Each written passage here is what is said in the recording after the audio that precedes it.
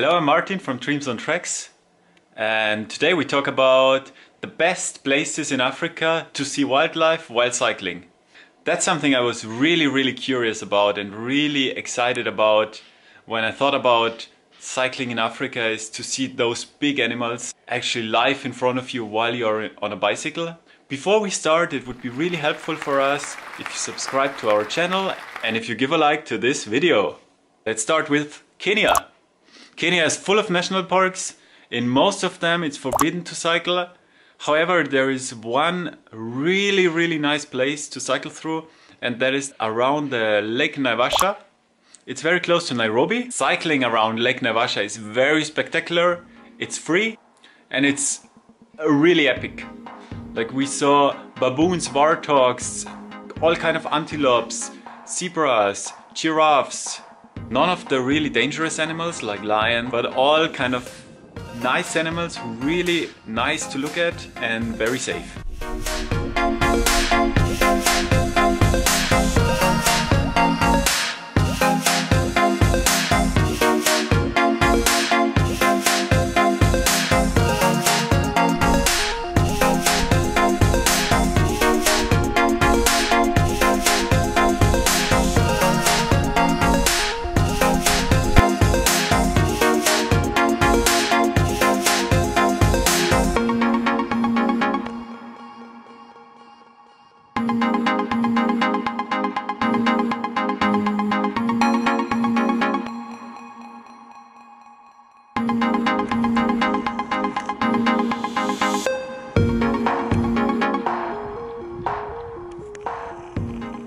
Number 2 is in Mauritania. It's the Diawling National Park. It's close to the border with Senegal. Thanks to the Senegal River, there is a lot of wetland, a lot of animals like pelicans, flamingos, and also animals like warthogs. Coming from the desert after 20-30 days of sand, it was very special to finally see water again, to smell water again. It was very relieving. And it was really nice to see all this life again. Cycling through was only $5 roughly. So it's very cheap and definitely worth it, and I would recommend it very much.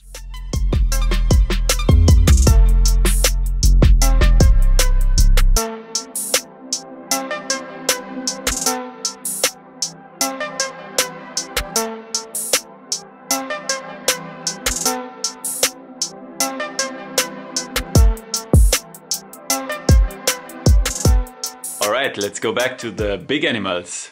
In Uganda there is the Queen Elizabeth National Park, a really nice national park, and it's allowed to cycle through the national park on 2 public roads. It's free. The longer road is a bit dangerous. We got charged by an elephant. So what you can see there for free is definitely elephants. There are a lot.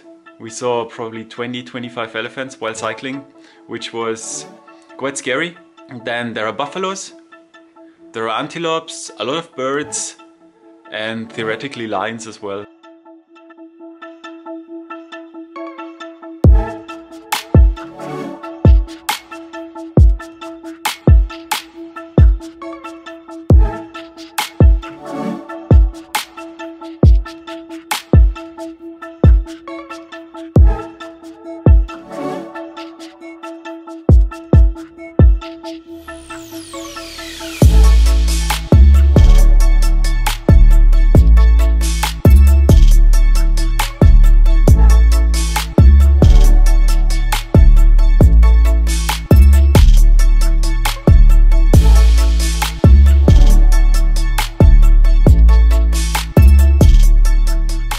Number 4 is the Zambezi National Park in Zimbabwe.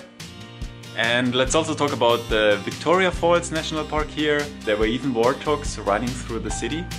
It's a 10 minutes walk to the falls. So we were walking, and then some locals that were walking in front of us turned around and told us, "You should not walk there, it's dangerous, there are elephants on the road." So we were like, whoa, that sounds interesting. So we walked there, had a look, and there were 3-4 elephants on the road, and we were just observing them for a very long time. Eventually there was a local coming and he was clapping his hands and he was moving them away more or less from the road. But eventually when we left the Victoria Falls, we cycled through the Zambezi National Park to the border with Botswana. It's like a one-day cycle. There was a lot of elephant shit on the road. There were signs of a painted dog, but for a very long time we didn't see anything. And then eventually we saw 3 giraffes crossing the road behind us. It was really, really nice. We continue with number 5, and that is Botswana, the Elephant Highway. The cool thing about cycling through the Zambezi National Park is that it leads you directly to the Zimbabwe-Botswana border. After crossing into Botswana, we were not disappointed. There were right after the border warthogs, antelopes, and 3 elephants crossing the road.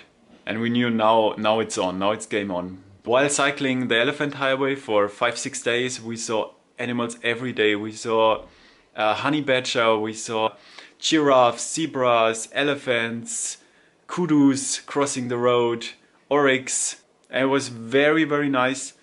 We had to be very careful at night because there were lions around.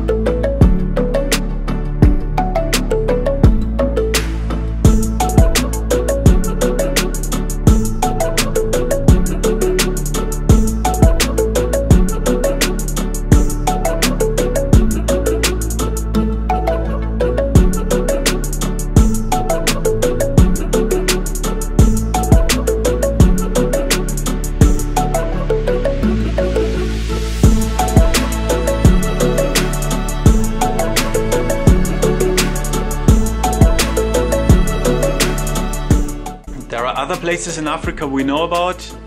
There is in the south of Tanzania a road through a national park, the Mikumi National Park, where you can see wildlife. There is a very nice road close to the South Luangwa National Park in Zambia, where you can see wildlife for free, definitely a lot of elephants as well.